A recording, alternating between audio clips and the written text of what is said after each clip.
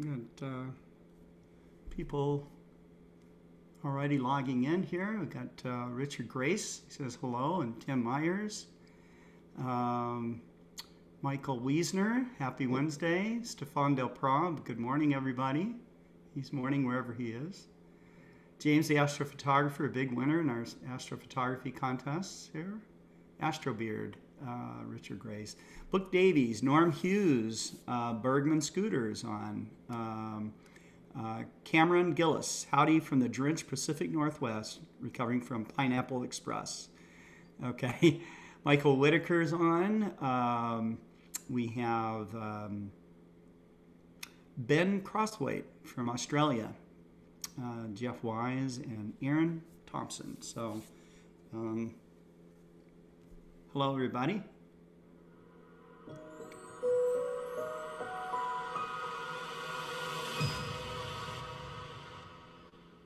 NASA has captured a new infrared image of the center of our Milky Way galaxy, revealing details that have never been seen before. Scientists have tried for many years to peer through the dense swirls of dust obscuring many of the Milky Way's fascinating features. SOFIA, NASA's telescope on an airplane, observed our galaxy's center in infrared light, which is invisible to human eyes but pierces through the dense dust. Now we can see new details in the curves surrounding the Arches cluster, the densest concentration of stars in our galaxy.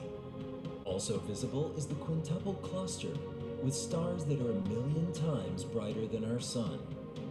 Our galaxy's supermassive black hole takes shape with a view of the fiery-looking ring of gas surrounding it. NASA created the panorama by combining SOFIA's new crisp image with previous data from the Herschel and Spitzer space telescopes. Scientists will use the image to study previously hidden facets of our Milky Way galaxy, including how many massive stars are forming here, and to set targets for telescopes of the future like the James Webb Space Telescope.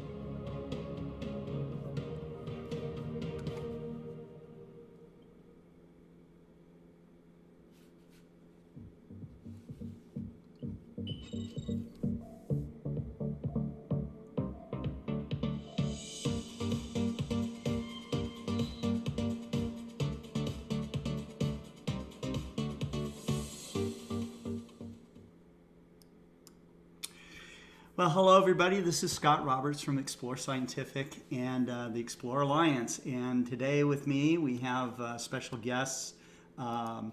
Caitlin Ahrens, Goddard, from the NASA Goddard Space Flight Center, and Terry Mann from the Astronomical League. And later on, we'll have Tyler Bowman showing all the winners' images of our first astrophotography contest, and he'll reveal the best of show image, so that'll be really cool.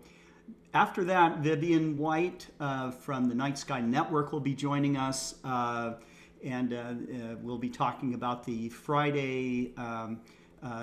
tomorrow's, Thursday's event. It will be our 28th Global Star Party, co-hosted by Night Sky Network. So we're going to talk about the speakers and all the goings-on of that.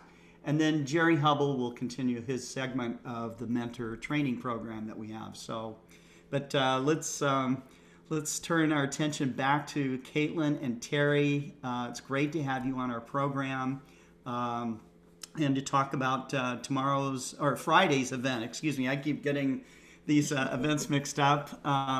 But I'm excited to have you both on. Caitlin, it's been, I think I met you 3 years ago. Is that right? 4 years ago, maybe? About 3 or 4 years ago, yeah. 4 years ago, that's right. So you gave a presentation at Explore Scientific. It was really cool to meet you. And, I think it was could have been during the Astronomical League event that was held there, possibly. I can't recall. Quite possibly. It might have been the Mid-American regional. One. That's right. Mid-States. Mm-hmm. All right. So, but anyways, Terry is heading up the Astronomical League Live II, and Caitlin is the keynote speaker there. Tell us more about what's going to happen on Friday, Terry. Okay, we're going to start off with kind of an update from the league. We've got Carol Orge that will start off and just kind of give an update. We've actually had a couple things happen since the last time we were on the air, so he'll talk about that. Chuck Allen will be doing about a 30-minute presentation on our observe programs. I think now we have over 75 different observe programs, and Wow. we're finding a lot of participation. A lot of people are finding this is a good time to do observe programs. It kind of keeps you out and away from everybody, and you can concentrate on your own little section of sky.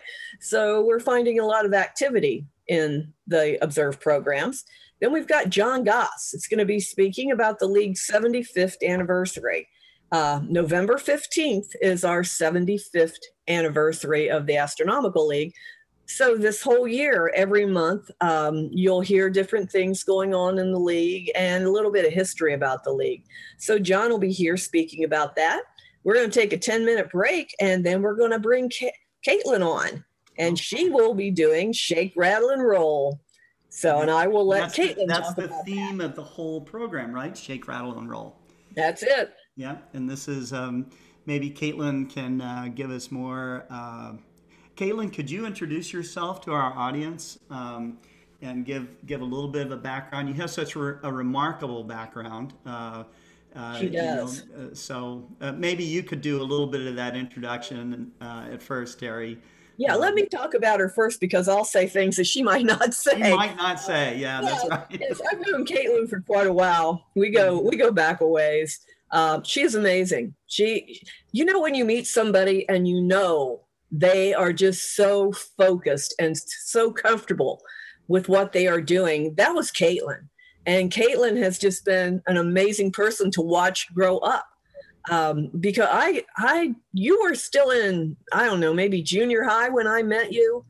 I think, yeah. I can't remember what year it was that I first met you.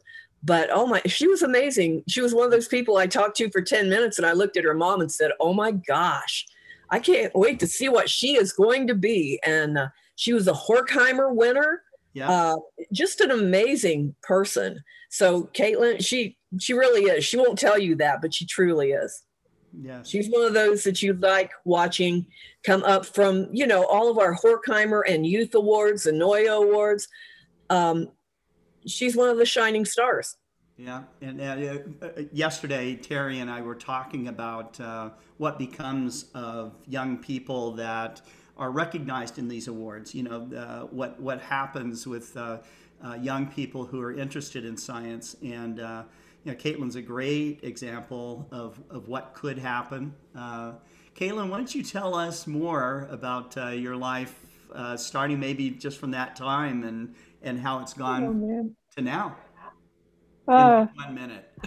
No, I'm kidding. I'm still very much blushing over Terry's introduction here. That was beautiful. Thank you, Terry. No, that's cool. That's cool. Oh goodness.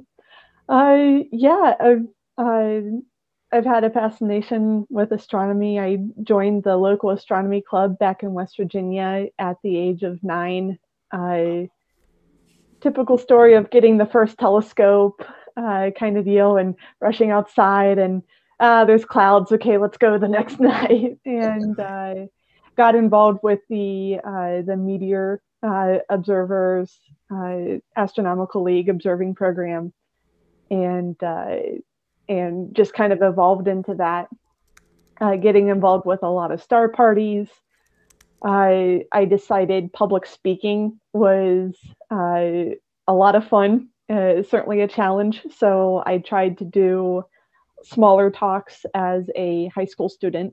Mm-hmm. And I also joined a speech and debate club to also help with public speaking as well. So that incredibly helped. Thank you, Mrs. Raspa and Mrs. Pinnell from my high school. And from there, through those star parties, some of the West Virginia University astronomy and physics professors showed up to those star parties. And so I got to meet my professors ahead of time, got to collaborate with them ahead of time.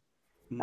I started out doing radio astronomy, And then that kind of branched out into, did some seismology work for a while, did a lot of planetary geology. I worked with the USGS out in Arizona doing Mars work for a while. And I ended up in Arkansas doing my PhD on Pluto and collaborated with the New Horizons mission. Is in Arkansas. Exactly. Very few people know that, but exactly. So it's very much been an adventure, and it still is.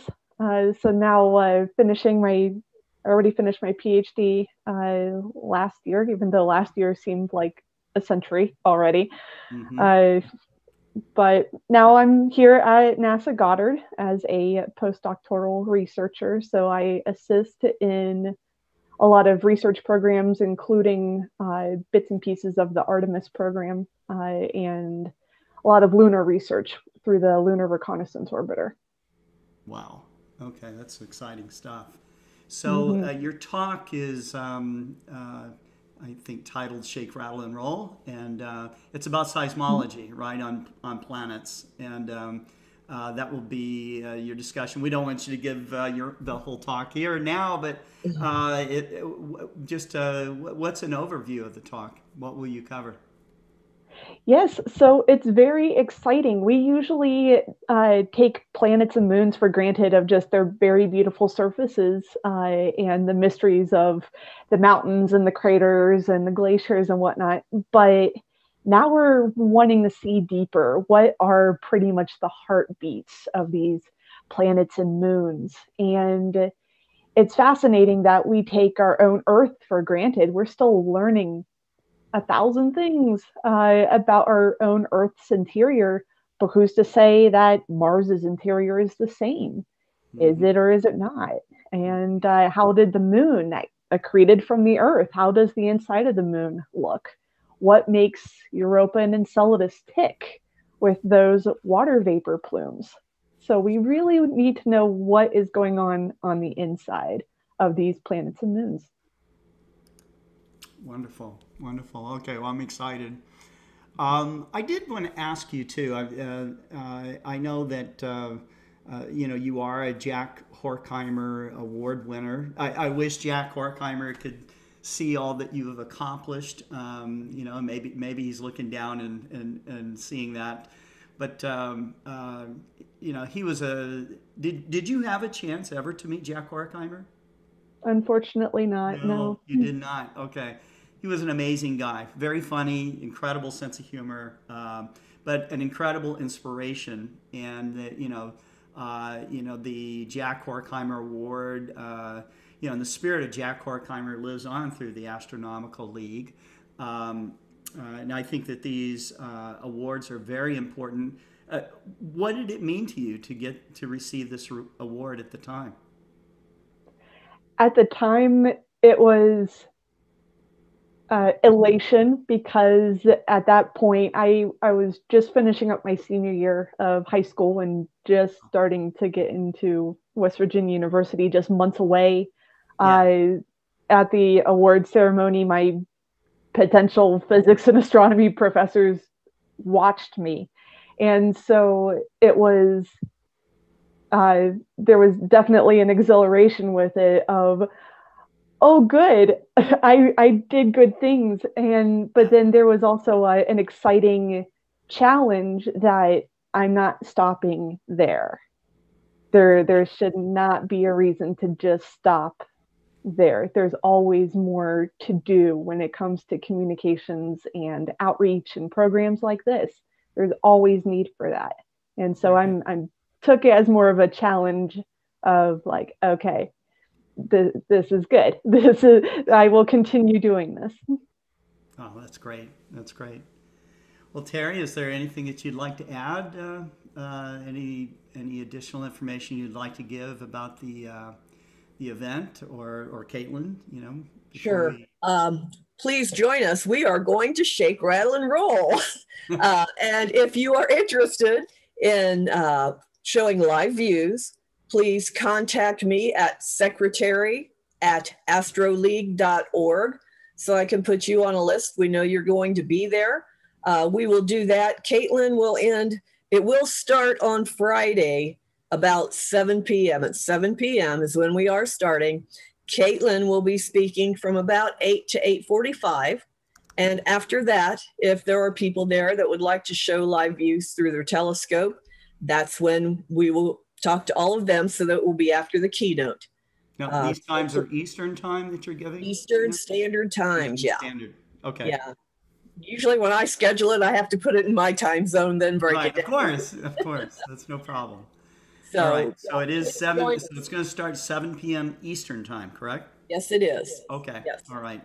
So you'll be able to watch that on the Astronomical League's own Facebook page. Of course, all the pages that you're watching right now and our simulcast today, those will all be live as well. So it's a real honor to, once again, host the Astronomical League Live event. And it's going to be a fantastic one. Terry has always put together great programs from the beginning that I knew her. So she's, we could go on and embellish forever also about all the accomplishments and amazing things that Terry Mann has done for our community and to help other astronomers around the world. So that's great, and I'm excited. And so we'll see you on. You were on yesterday. Today you're going to be on tomorrow with the Night Sky Network event. So with Vivian White, and then Friday too. So this is the Terry Mann week. That's for sure. That's great. Oh yeah. Yeah. Caitlin, I want to thank you again for joining us. It's a real honor to have you on, and it's special. We're not the underwriter for the Jack Horkheimer Award. That's still done by, I believe, the Jack Horkheimer Trust or something. Is that right? Yes, it is. Okay. And now, how many years has that been going on now, Terry? Oh my gosh. I don't know exactly. I can't off the top of my head think of when it started, but it has been going on for quite some time. He was just amazing. He spoke at one of our Alcons, and I really enjoyed. I think he was at French Lick. Chuck Allen chaired that one, and he was at French Lick. It was amazing just to meet him, because I watched him. I mean, when I was growing up, that was one of. Yeah, you watched him at night. I was at French Lick. That's right. Yeah, you were. I saw him. Yeah. That's right. Yeah, definitely. So, Caitlin, thank you so much for doing this. I really look forward to it. Scott, thank you. Thank you so much for everything that you are doing. We really appreciate it. Thank you very much. Oh, thank you. Take care, Caitlin. Looking forward to it. Bye-bye. Looking forward to it too. Okay. Me too. Bye-bye. Bye-bye. All right. So we're going to focus on Tyler Bowman. Tyler, we announced the winners yesterday, but we didn't show the images, and you're going to do the reveal on the best of show. So. Yes, and you have to bear with me. My computer decided to have a wonderful malfunction while Caitlin was on. That's never happened to anybody else. I don't understand how that could happen to you. No, it doesn't happen to you, I know for sure. I think you flip a switch. Because I keep redundant computers with me. I have 3 of them right here, so that's right. Getting more computers then. It's the only thing I can think of. So what I'm going to do is I'm going to have to share my screen and then just go one by one. Let's see that. Let me do this. Bear with me. It's like I haven't done this ever before in my life. Let me minimize. I'm gonna have oh my dear Lord, that's a lot of pictures to look at. A whole lot of pictures. Oh my goodness. Okay, there we go. Share. Of course, everybody can see my screen. Yes, we can. Okay, so bear with me again. My computer decided to have a hiccup, so this is going to be a little out of order and it's going to be a little chaotic, but that's how we do it around here. That's how we roll. That's right. So this first image is Heart of the Soul by Mr. Steve Seidentop, as we can tell from the top, as we know is a first place winner. So we're going to do this, and this is where it's going to get crazy. Okay, that's another one. This is again chaotic. So this is a first place winner in what category? That's this. I'm going to try to go from deep sky down to the bottom. I got my other screen open so I can make sure Okay. correct one. This is Thor's helmet. NGC. Oh, which one is it? I can't remember the NGC number, but it's by Mr. Christopher Sullivan, who is number 2. Christopher who? Christopher Sullivan. Sullivan. Great. Congratulations, Christopher. It's a beautiful image. And these are the, again, Steve, also, your image is great. there. And hang on, I got to do this because this is where the out of whackness is going to hurt really bad. I apologize, everyone. There we go.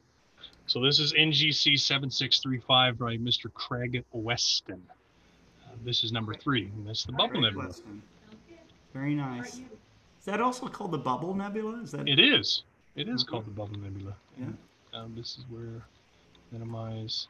All right, now we're in lunar, and this is from a Mr. Richard Grace of the moon. Very nice. The Astro Beard. The Astro Beard, correct. I keep Right. all hail the Astro Beard. I don't know. I need to figure out what he does to his beard because I need mine to grow. Here is one from an actual cell phone.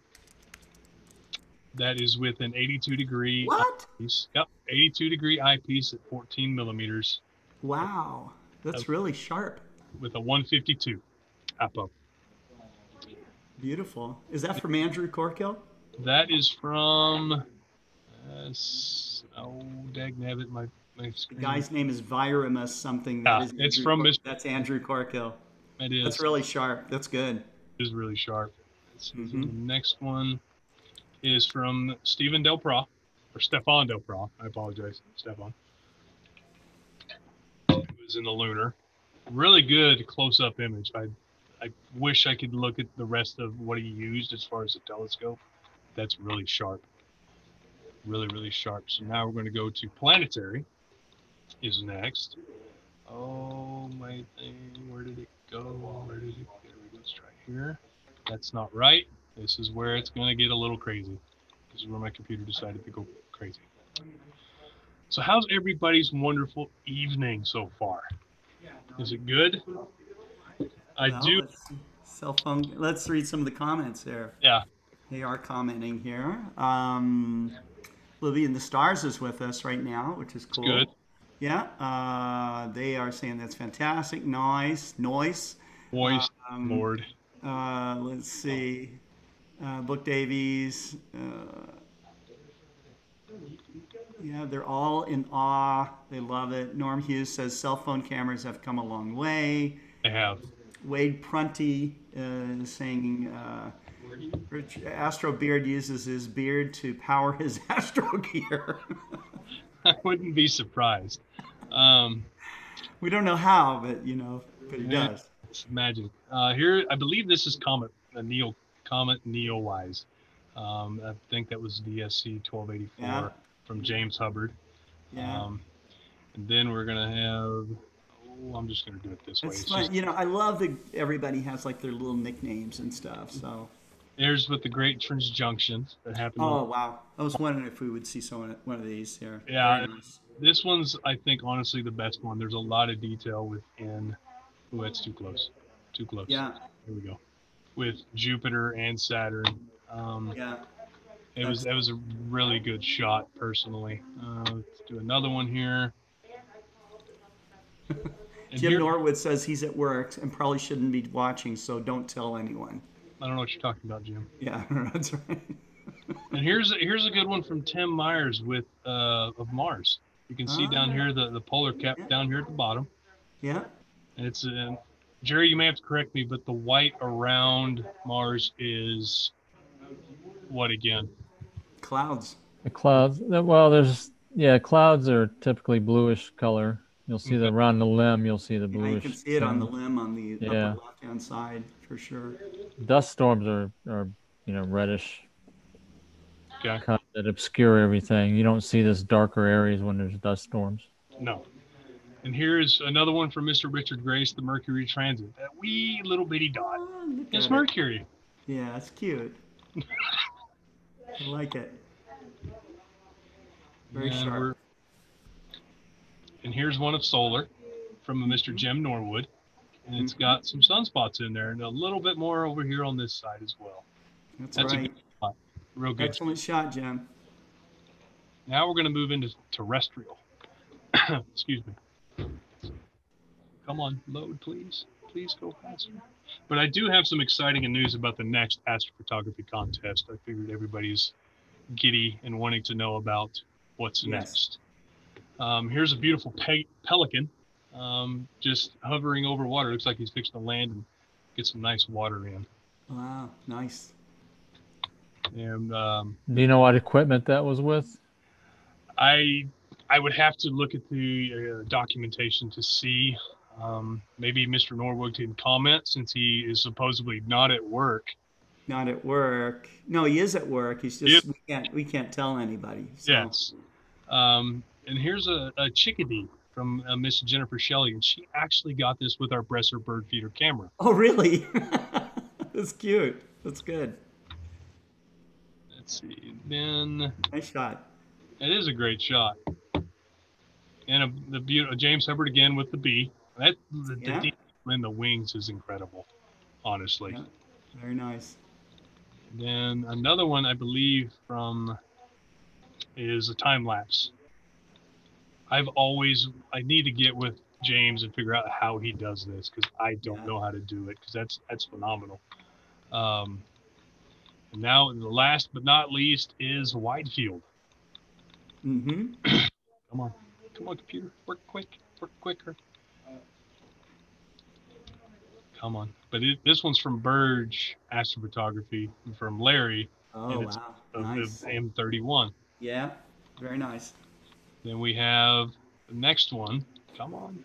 And this one should be NG2264, I believe, is the Christmas tree nebula. So Jim's telling us the Pelican was with the Nikon camera and lens, a IXOS 100 mount. Pointed the mount west toward the horizon to get a good stable platform. Oh, very good. My computer's being wonky. Not good. Not good right now. Nope, that's that one. Come on, computer. James says, wow, I'm amazed and totally blown away. Thank you so much. Of course, now my computer is going to freeze up. Oh, my goodness. Don't let it freeze up, man. I'm trying not to. I'm doing my best, but it's saying, nope, I'm not doing what you want. Sacrifice yourself if you have to.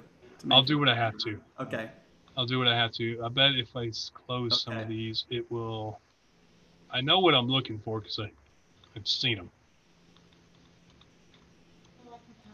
Those, that, okay. Okay, here we go. Let me cycle through. There we go. Okay. So this is a wide field stack of 20 lights of NGC 2264. And it's got the Christmas tree nebula sitting right up here at the top. Oh yeah, and who did this image? This one was from a Marco Polo. Marco Polo, awesome, great.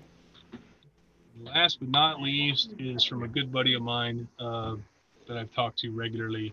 Is from Johnny. I'm not going to try to mention that last name because I'm going to butcher it, and I don't want to do that.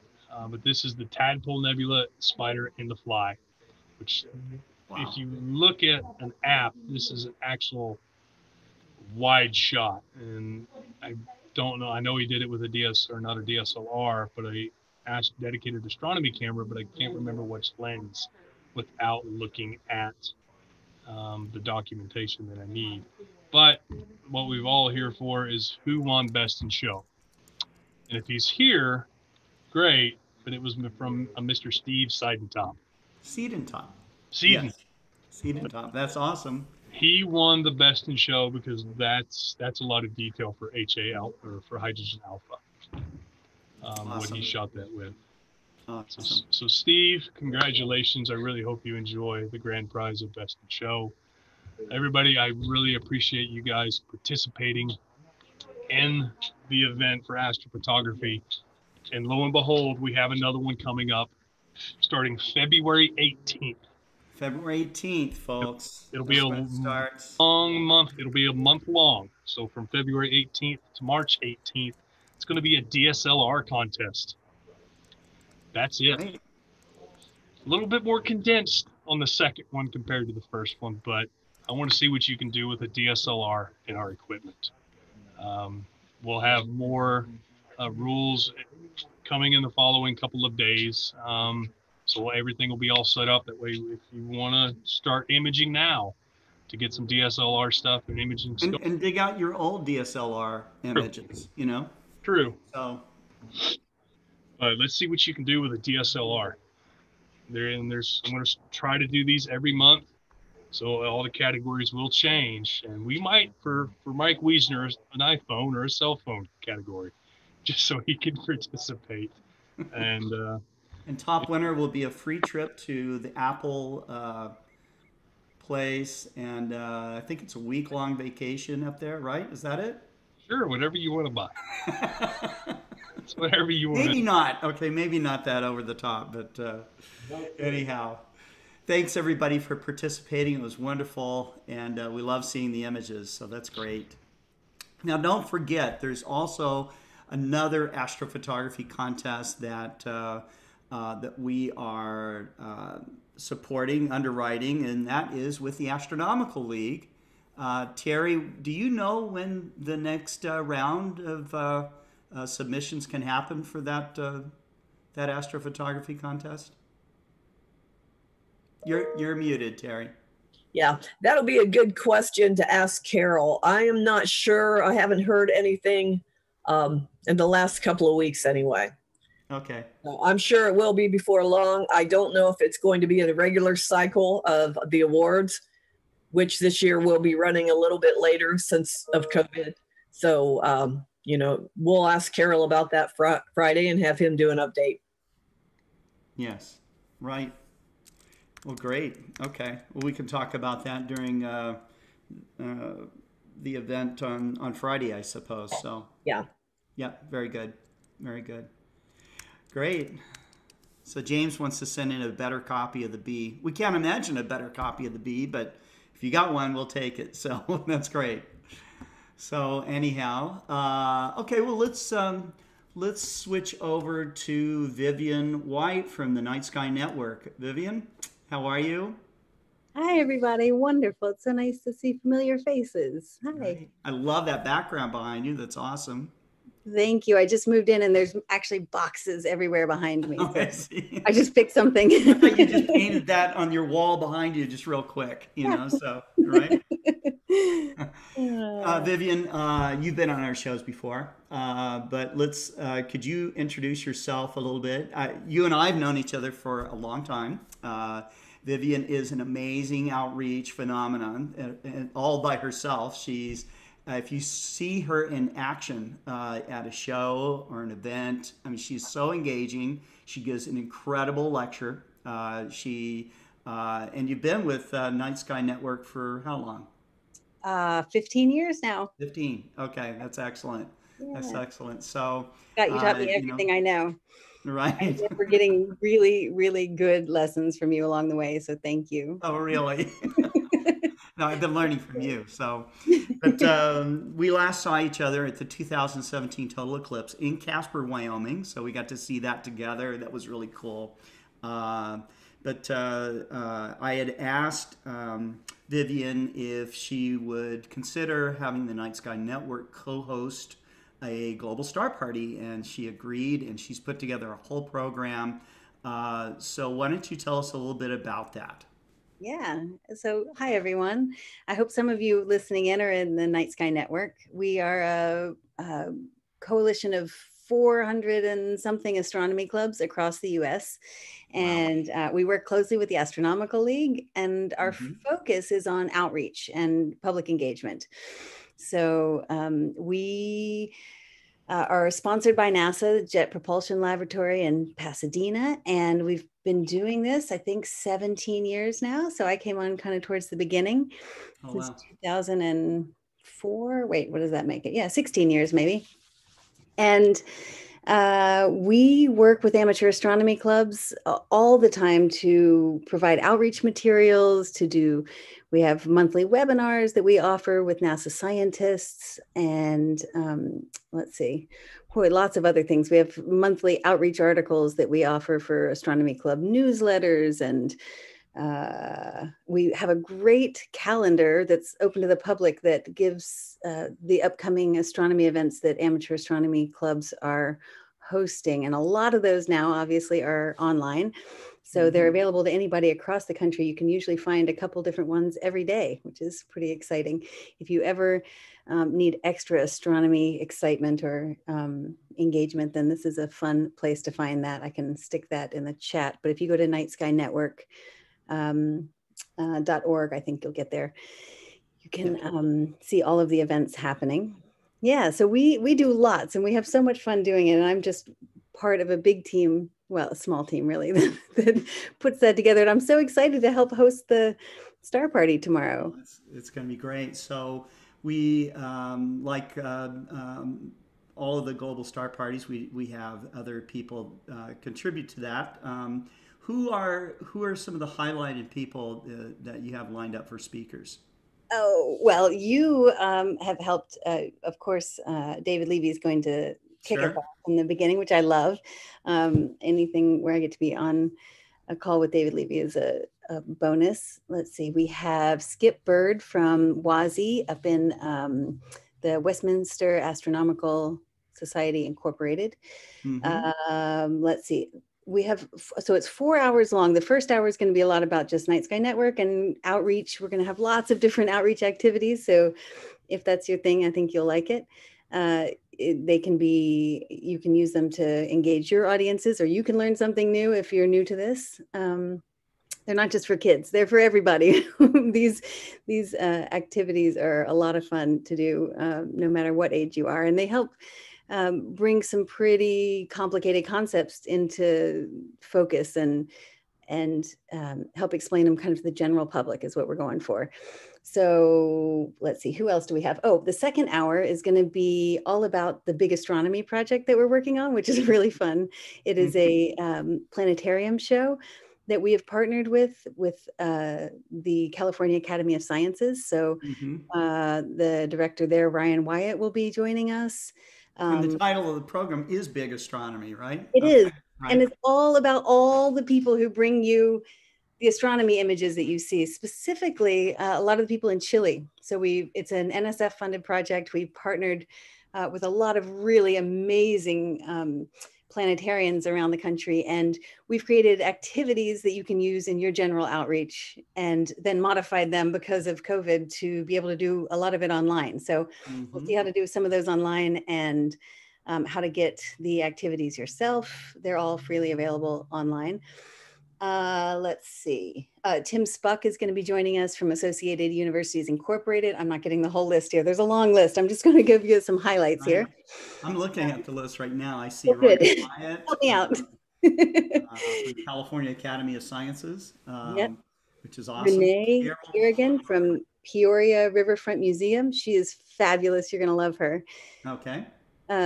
And some of the amateur astronomers who use the activities pretty regularly are going to join us, and they're going to share some of how they use them. Okay, well, this is going to be cool because we'll get to see Night Sky Network's activities all fleshed out, and so that's really awesome. There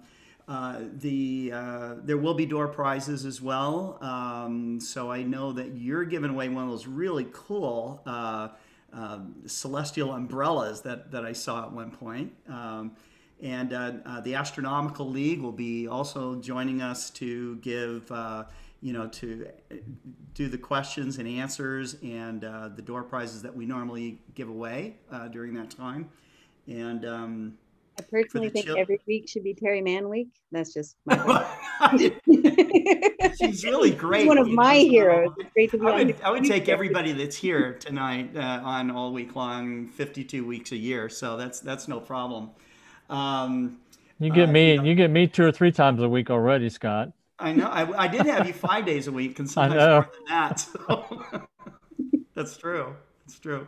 No, you're awesome, and you're actually up next, Jerry. So, but Vivian, is there anything that you wanted to add before Oh, we yes, okay, transition? so we're not done. After Big Astronomy, we're going to have a whole hour dedicated to our Girl Scouts Reach for the Stars program. It's a really amazing NASA-funded program that we work with Girl Scout astronomy clubs. Well, we work with the Girl Scouts across the world, and we helped to create 6 new badges, space science badges last year. No, now it's 2 years ago, 2019. But those are rolling out. They're the most popular STEM badges of all right now, which is very exciting. And we are working with the Girl Scouts of Northern California. Jessica Henricks is going to be joining us. She's also one of my outreach heroes. She will be giving some fun interactive activities that we can all do together online. And let's see, Larry Lebowski from University of Arizona is joining us. He is an amazing astronomer. And has been leading Girl Scouts on some amazing trips.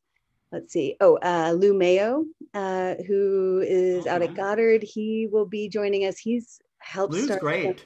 Yeah. He's fabulous. Yeah. So he's helped start some Girl Scout amateur astronomy clubs. There are a few dozen now across the country, which is very exciting. And they're doing amazing things. One of the Girl Scout Astronomy Club adult partners is going to join us too, and she'll show off some of the things that they've been doing. And then the last hour that we're together is we're going to have some specifically online outreach ideas, so that when you're giving these global star parties, they're ideas for how to help explain what you're looking at to a general audience, and some activities that you can do. And I'd love to hear from all of you all along the way about how you explain things. So we learn from each other for sure. And I learned most of what I know from so many talented outreach folks out there. So I'm glad to have you all join us tomorrow. Well, that's great. Now, also too, we should mention that Night Sky Network has resources. If you're a member of, or leading up a club, and you want to know how to do, really effective virtual outreach type of programs, the Night Sky Network has lots of great information about it. So we'll talk about that during the event tomorrow, and where people can go to get great ideas on how to do their own streamed event. So that's very cool. Yeah. Very cool. I'm excited. I'm not going to sleep probably until now Saturday, so I'm really excited. No, get some sleep before tomorrow. I plan on it. All right. Vivian, thanks for taking time out of your busy day to be with us today. Thank you. Thank you. It's a pleasure. I'll see you all tomorrow. Okay. Take care. Take care. All right. So, Jerry, you're on. Okay. I've been busy working on a lot of trying to get, I've talked about it last week. I think the firmware upgrade is coming along. We're going to be releasing a brand new firmware for the PMC-8. We're also, along with that, I'll be releasing a new ASCOM driver version for the PMC-8 system.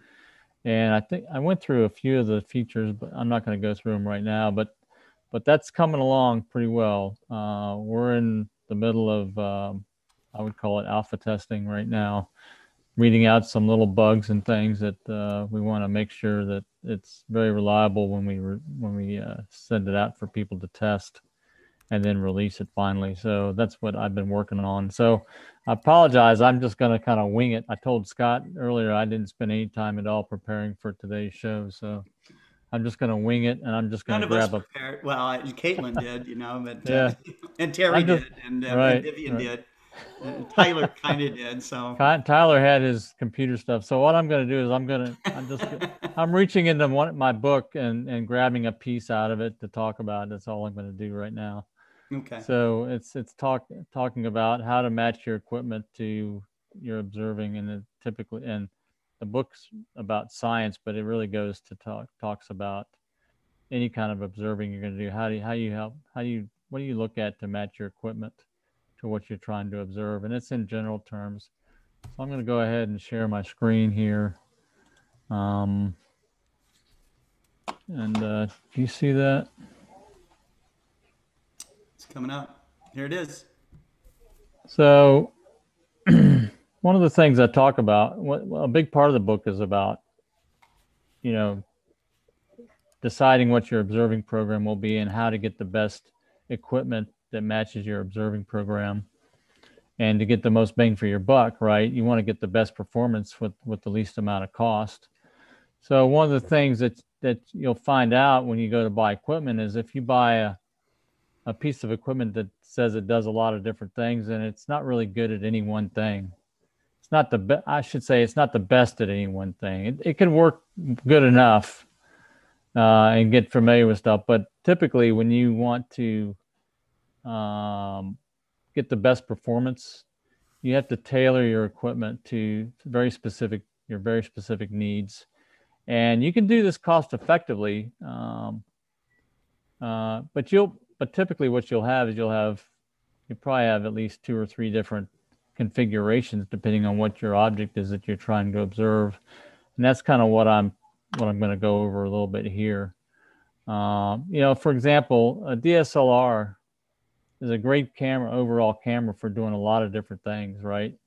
People use it for, you know, astronomy, but they also use it for what they're designed for mainly is the daytime photography, you know, portrait photography, landscape photography, all kinds of different photography. A DSLR will do just about everything, but it's not the best at any one thing. You have to buy more purpose-built equipment for that. So that's an example of that. So the areas I'm going to cover here in this next few minutes talk about what type of celestial objects we want to photograph. You know, there are different needs in terms of the equipment for doing, you know, between deep sky and planetary and solar and lunar, that type of thing. So I'm going to start out by looking at what you need for planetary imaging, okay? The needs or the requirements are you want a high resolution image scale to be able to capture all the detail you can get. Usually it's a fairly large diameter astrograph with a long focal length. And the reason I say you need a larger diameter astrograph, I mean, you can do a small 3-inch refractor and do lunar as long as it's got a, you know, f20, f30 focal ratio. But the bigger the objective you have, the faster the exposures can be. And that's a key thing when you're doing modern planetary imaging. You want to freeze the atmosphere. You want to get down to like less than 5 millisecond exposures, typically, or down even to 1 or 2 milliseconds is what I can do with a 6-inch telescope. So if you've got a 6-inch telescope versus a 2 or 3-inch telescope, you'll go a long ways towards getting that. The other thing is, if you want to minimize, this talks about a couple things. So if you have a high accuracy tracking mount, if you can track really well, if you've got a good polar alignment on a planet image, what that allows you to do is to crop or set a region of interest around your planet or your object, right? And what that does, that saves you disk space with your AVI files. Okay, that's a big thing to think about. I use our camera set up for deep sky, which is a wide field. It's a 1 by 1.3 degree field of view to do lunar imaging, and I crop it down to the full disk. But I can acquire 2,000 frames, 3,000 frames, and you can get 5 gigabytes of data in like 2 minutes. And that eats up the disk space. Yes, it does. If you're doing an hour worth of lunar imaging, you could get 50 gigabytes of space eat up. You know, that's really a large amount of space, you know, with video. Mm-hmm. So when you're doing planetary, it's a good thing to be able to crop down the image to your region of interest to minimize the disk usage. And to be able to do that, you really need to have a pretty good mount that tracks accurately. And then I talked about this before, a very high speed, high frame rate, high sensitivity camera will let you freeze the atmosphere, okay, and get rid of some of the scintillation problems you might have when you're trying to gather data. And that really makes these sharp images occur. So those are some of the things that you might want to think about if you're doing planetary imaging. Why don't you talk a little bit about this book too, that this information is from? This book is called Scientific Astrophotography. I put the link to go straight to this book. What all does it cover? Well, it's kind of like a soup to nuts type of book. It covers every piece of equipment that's involved with any kind of astrophotography. I go over all the equipment, all the different pieces, what the purpose of the equipment is, each individual component and subsystem, and also I talk about the main thing is how to integrate it. How do you integrate it to reach the goals that you have for your observing program? Now, so it's an engineering approach to creating your observing program, and then it's a design basis type of thing where you say, okay, I want to observe these objects, and I want to be able to do these measurements. So so I got to set the design basis for this observing program, and then you match the equipment to meet the design, okay, the design requirements. So it's kind of an engineering approach to it. And I'm gonna just quickly go through the table of contents here. So I talk about overall what's a good system. So you have the astrograph is the first thing. I talk about what makes a perfect imaging system and what you want out of it. I talk about the astrograph, the imaging telescope. Then I talk about CCD cameras, telescope mounts. I go all into the performance requirements and performance things to look at for telescope mounts. Talk about filters and auxiliary equipment, auxiliary components, electrical, mechanical, optical type of components that you might add onto the system. And then I talk about integration of the system. So you talk about integrating the astrograph and the camera and what you have to think about when you're doing that. There's specific combinations of things that you can go through and understand, for the imaging train, and you got spacers and all kinds of things you have to be able to reach focus and to be able to get the focal ratio you want and all that kind of thing. And then I talk about environmental and external factors that will affect the performance of your system. Weather, how it affects you, how you're out there in the cold, I've got a picture in my book of me sitting out there at 20 degrees Fahrenheit.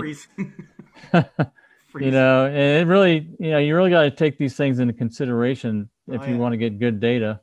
Yeah. So and a lot of data, and a lot of data, right? Sometimes, right? Right. That's part one. That talks about all the different components and all the things that impact your imaging system. There's a question here from Cameron Gillis. He wants to know if the book includes video stacking techniques for planetary imaging. I don't get into image processing. There's a lot of books out there for that. I talk more about. I do have a section on analysis, but not image processing per se. I do get into calibration frames, what they are, how to do calibrations, how to it's kind of like an introduction to image processing, but it's nothing specific to any program or anything like that. It's like an overview of the terminology and the science behind how it works. So part two gets into the full integration of the system, okay, and how you integrate the parts, how you pick the parts to do the different, like we were just going over, matching your equipment to the science. And we just talked about what you need for planetary imaging. And then I talk about some typical configurations of equipment for doing different things. Deep sky, planetary, lunar, solar, minor planet type stuff. And then I get into planning your observing session, all the things you think about to plan your session. So it's important to do this and to document things, because you don't want to, when you get good skies, you don't want to waste time trying to figure stuff out. You want to have it already figured out ahead of time. So you just go out and execute. You execute your plan. Mm-hmm. And I get into that. Harold Locke is commenting here. He says, I'm on chapter 5 of this book now. And as a beginner struggling for 7 months, Jerry's book is mind expanding. Well, it's nice to see, like from when you said soup to nuts, I mean, it's just from, from the very beginning to, ending up where you want to be. This book helps you get there. So, right. It's not an everything book, but what it does do is it, I've mentioned this before, it involves, it guides you through doing a critical analysis, critical thinking process about, approaching your gear, approaching what you want to accomplish in amateur astronomy, especially as it applies to imaging. I think it's a great book. It's been fantastic as a resource for our customer service team. And so this is the same training that we give to Explorer scientific, employees. So it's and I'm glad that Jerry's here to kind of step you through it. So it's great, Jerry. Thank you very much. Yeah, you sure. winged it pretty good, so. Thank you. Yeah.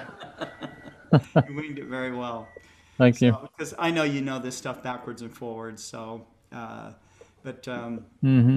anyways, I think that's going to conclude our program today. We still have Caitlin and Terry with us. So what did you think about today's program? It was okay, huh? Get a thumbs up. Thank you very much. Thank you. Thanks, Jerry, for being on. Tyler, if you're still watching, thank you very much. And Vivian, if you're still watching, thank you again. Remember, we've got the 28th Global Star Party tomorrow night, starting at 7 p.m. Central. That would be 5 p.m. Pacific, 8 p.m. Eastern. And Terry, what time will we start the Astronomical League Live? Astronomical League Live will start at 7 p.m. Eastern Standard Time. Eastern. Okay, so that's 6 Central, and it's going to be 4 Pacific, and that's going to be Friday, this coming up Friday. And so you don't want to miss Caitlin's, lecture and, and all the other wonderful things that Terry's bringing onto the program. So it's going to be real exciting. I think we're going to have a couple of very nice days of astronomy that you can watch online and interact with. And and then we'll come back the following Tuesday with the 29th Global Star Party. So I think we'll have to have like some sort of special, fireworks event or something on the 30th one. I don't know. So somehow I don't think fireworks and astronomy quite go together. But, I don't know. Anyways, thanks very much. And, as my friend Jack Horkheimer said, keep looking up. Terry, if you guys have video of Jack Horkheimer delivering a lecture, maybe there's something in the Astronomical League archives. That would be very cool to stream that live. I'll check with Chuck since he chaired French Lick and see if they did run any video at that time. I'm not sure if they did. Yeah, but I remember Story Musgrave was there. It was a really fantastic event. Story, yeah. So. And you were there, right, Caitlin? No, you weren't there. That's right. Yeah, you weren't even born yet, so I don't think so. Hey, wait a minute. Anyhow, thanks very much, everyone. Thanks for watching. Thanks for all your great comments. And we'll be back tomorrow. We have our 4 o'clock show, and then we will be on just as soon as when we finish that. With the Global Star Party. So take care and keep looking out and be safe out there, guys. Okay? Bye-bye. Bye-bye.